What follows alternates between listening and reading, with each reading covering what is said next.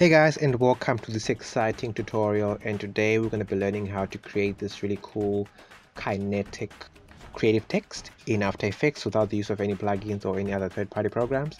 And yeah, this one is going to be very simple. So without wasting any time, let's get right to it.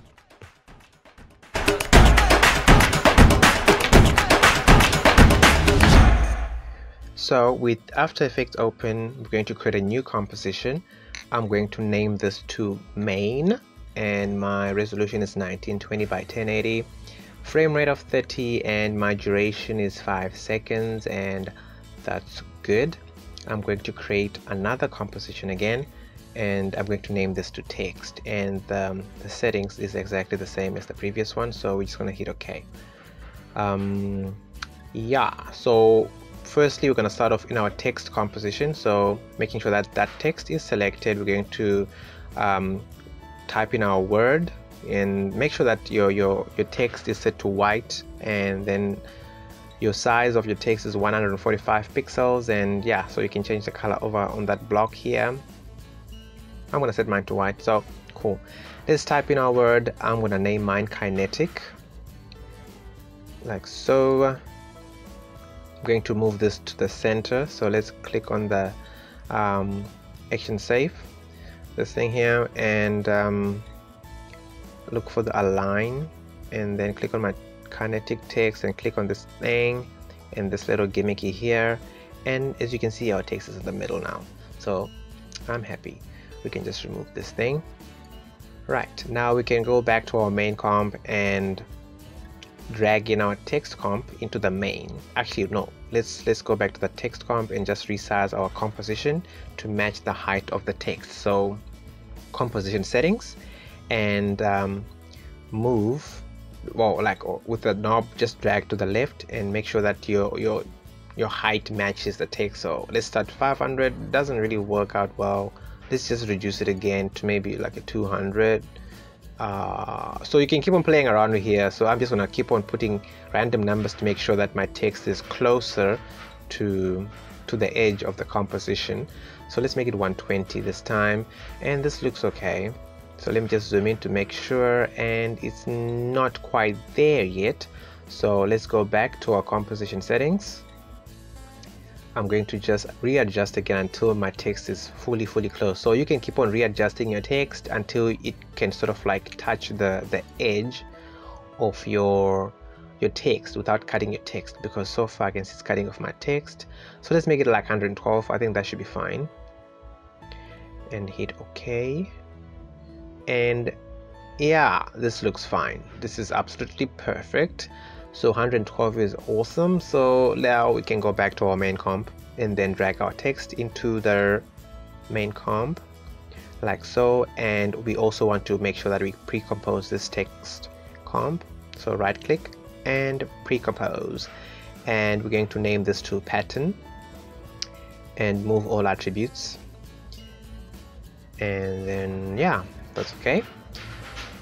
Next up, we're going to double click on our pattern and then go on this text and press R to open rotation, and then click on this thing here, make sure that it's 90 degrees, and then it will like lift up and look like that. Awesome. So now we just want to add another effect, or the first effect actually, on our text comp. So effects and presets, look for the motion tile. This one here, we're just going to double click on the motion tile to add it to our text comp, and then change just one thing on this effect, which is what are we going to change? Our output height. So I'm just going to drag this to the right until we can touch the edges. Actually, let's make it like 1700. Yeah, I think that's fine. It touches, yeah, just make sure that it just touches the edges, so that's perfect. Now we're just going to go to our main comp and put our second effect on the pattern pre-comp here. So we're going to search for the CC cylinder. So this will give our composition that cylindrical feel. So let's just double click, and then it looks like that. So we're almost there, we're almost done. now we're just going to change a couple of things. Yeah, so if you go in the position of our effect, we can just change, let's first change the Z position to maybe 160 because we want to zoom it in a little bit because it looks like it's so further out. So let's make it minus 160, and then it sort of like zooms in a bit, so that's good. And the next thing is to go to our rotation and animate a couple of things there. So the X rotation is what we're going to change first. So we're going to make this maybe, what's the best one? So let's just turn this maybe a 40 because 28 is not doing the thing. So 40, yeah, that looks fine. We'll come back to the Y in a bit. So let's go to the Z rotation and make sure that it's sitting upright. So make sure that's like 90 degrees. So minus 90 degrees, and it should be sitting right up nicely. Great. Now we just want to make sure that our text is rotating, so we're going to hold out and then click on the Y stopwatch here, and then go to our text box here and type time star 25.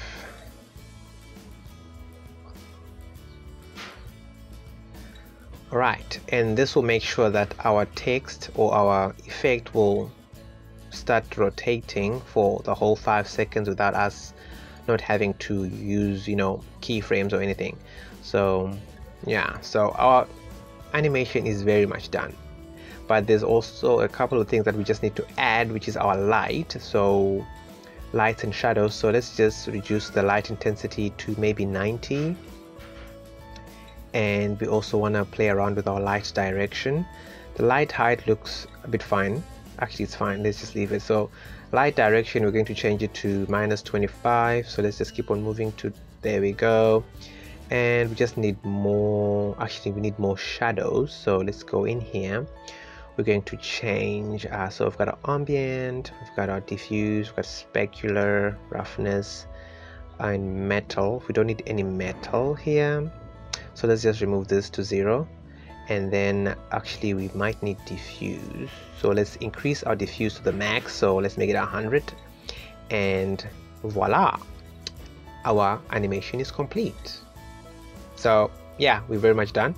And there's also a couple of things that you can do here. You know, you're free to do whatever. So we can even change the color of our text here. So if you go to your text and let's look for character, let's go to here, character, and then you can just make sure you can just double click on this first and just change this color to a different color, a red, green, yellow, whichever color you want, and click OK.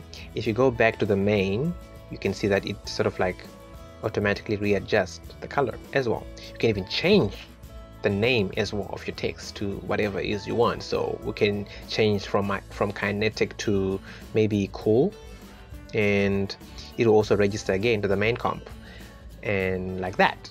See? So yeah, the choice is yours. You can do whatever you want. You can add a different background. You can do whatever that you need to do. You can add even like a glow effect if you want, but I feel like a glow just it's like overkill. So this is pretty much good.